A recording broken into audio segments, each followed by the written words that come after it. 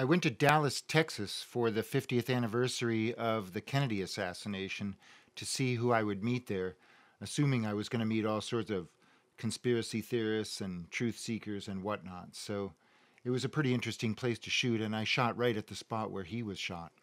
It was overcast day, not like this, but clouds in the sky, and it was rainy.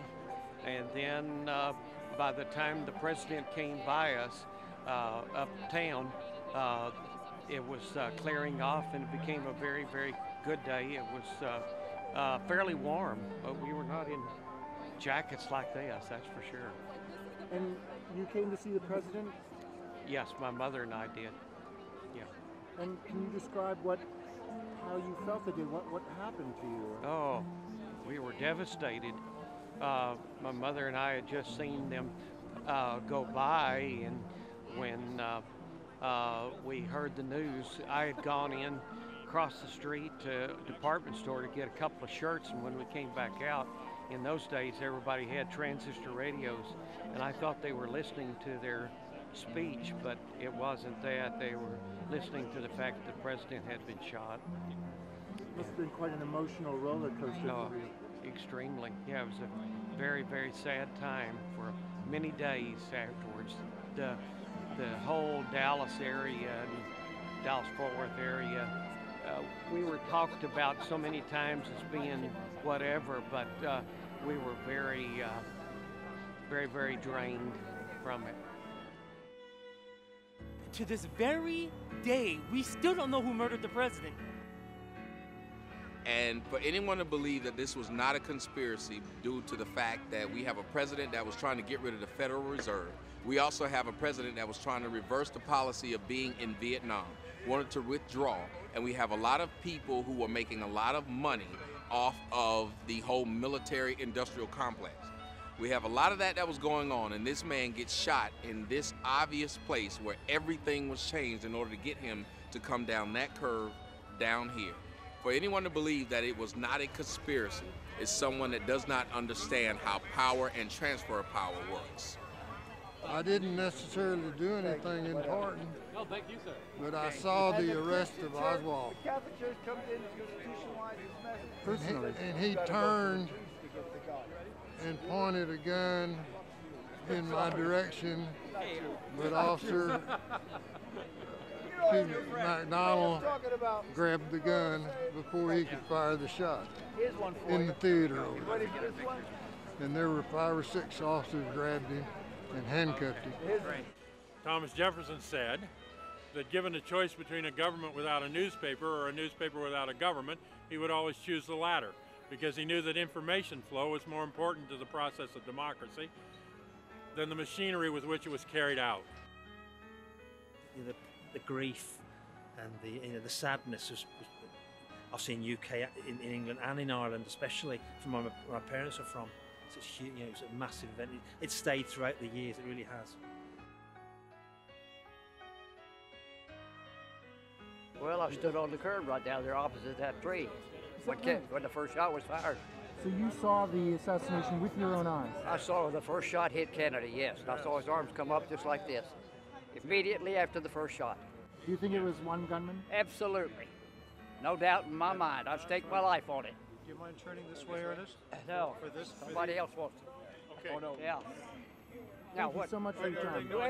About the order of the shots. The first shot, okay? When I'm standing on the curb there, the first shot, Kennedy was just 2 seconds past me, and bang! And his arms came up just like this, okay? And I saw it from his right rear. If you look at the Zapruder film, what do you see when it comes out from behind the side? And both hands coming up like that. That's what I saw. And then you dove for cover. When did you hear the second shot? Well, the first shot I thought was a motorcycle backfire, see? So then, in about 3 seconds or so, the second shot was fired. Then I realized somebody was shooting. And I thought possibly they were shooting from the other side of the plaza.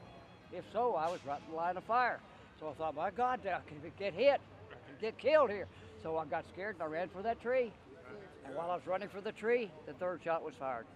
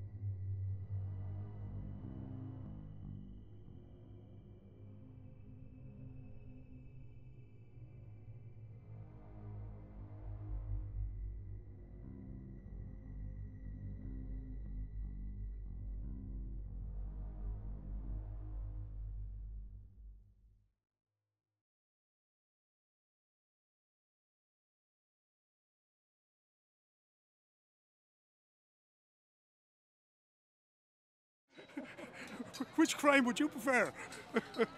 All the helicopters landed, and Nixon came along and shook hands with people, went and posed for CBS and NBC and all these different TV people in front of this Millhouse grave, back onto his helicopter, off he went. 2 months later, I passed by that cemetery. You wouldn't even know there was a cemetery there anymore. It was all overgrown. So let me ask you, so you shook hands with Nixon. Yep. And it's affected you to such an extent that given your chance, that's what you wrote. Yes.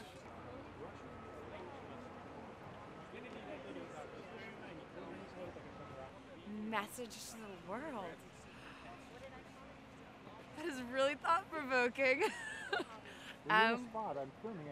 Right over your shoulder is the actual spot where an American president died for his beliefs.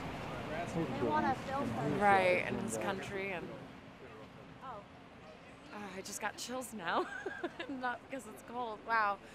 Early in my 20s, it was one of those things I never felt like I really went out there and did enough, and now it's one of those things I take every opportunity, and a lot of my friends and family say I need to take it slow and calm down and take care of myself, but I kind of like my crazy life and schedule that I do sometimes, and taking advantage of every opportunity that's out there and offered to me, and meeting the different people that come through your life and giving you those thought-provoking moments, and just keeping an open mind and enjoying it and appreciating everything that you have. So, and wanting to achieve more. We were lied to, and the Warren Commission got it wrong. And there's been a cover-up for the last 50 years, and I think we deserve the truth. And it was Bertrand Russell who spoke of, he said, through diet, injections, and injunctions, the authorities will come to control the masses. That was in a book he wrote in 1953. I believe Science and Technology is the name of it. And you think there are people that know a different history than we're taught? I think so. Someone knows the truth. I'm going to write conspiracy. Okay, that's fine. I'll ask you why you wrote that.